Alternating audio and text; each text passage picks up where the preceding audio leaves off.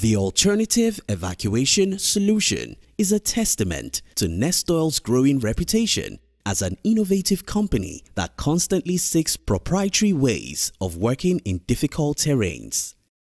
The client, OML42, was having difficulty evacuating its crude to Forcados Oil Terminal (FOT) via the Trans-Forcados Pipeline (TFP) due to its frequent shutdowns as a result of vandalism and oil theft, as well as other technical challenges. Nestoil was tasked to come up with an innovative system to get export-grade dry crude to the point of sale without needing to use TFP and the FOT. The modified system and facilities were designed and built by Nestoil and its affiliates. At the facility, produced well fluids typically consist of varying amounts of oil, water, gas and sediment, which is known as wet crude. The first step in processing it is to split the fluids into its individual components. The wet crude is fed into a three-phase separator which uses gravity to separate the individual components.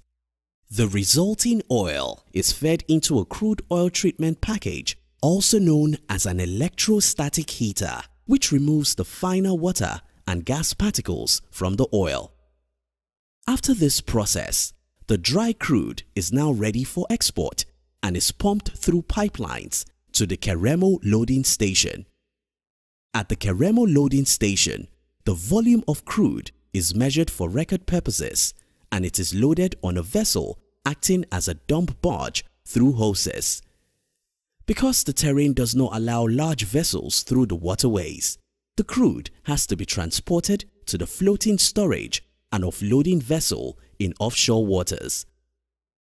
A shuttle vessel loads crude from the dump barge and transports it to the FSO, where it offloads the crude oil into it. Once the crude is on the FSO, the buyer's vessel comes to load the crude for export. Because the wastewater from the three-phase separator and the electrostatic heater contains impurities, it cannot be discarded without processing. The wastewater is fed into the produced water treatment package and comes out purified. The water is then stored on a dump barge.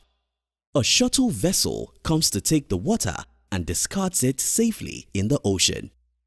With alternative evacuation, powered by Nestoil, the days of avoidable revenue losses through the pipelines are certainly over.